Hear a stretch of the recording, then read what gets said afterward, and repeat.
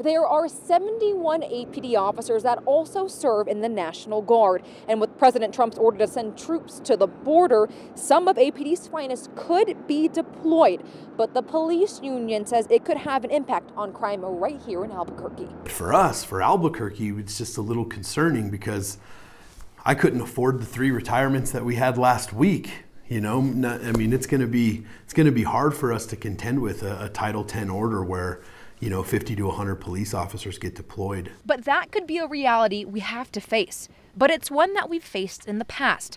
Back in 2010, then Governor Bill Richardson sent troops to the border wall.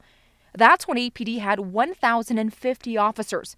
Now, that number is just 878. We've never been faced with this type of problem in the city of Albuquerque, not this bad. The police union says the shortage is already causing problems in the department. We have increased workload, increased expectations. We're reforming this police department. Our police officers are doing more with less, and we're 400 officers short. Mayor Tim Keller does have a plan to address the shortage by hiring 100 police officers each year until they hit their goal of 1,200 APD officers. It's kind of embarrassing to be in a position where we're this understaffed and we have to be concerned about this. Right now, we do not know how many or if any APD officers will be deployed to the wall.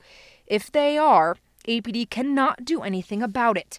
A military order supersedes any local law enforcement. Today, without this deployment, our community is negatively impacted. I mean, there's folks at home right now they're waiting 2 hours for somebody to come take a report. There's folks at home right now that aren't even calling the cops because it's just not worth it. We reached out to APD for a comment. As of right now, they haven't responded.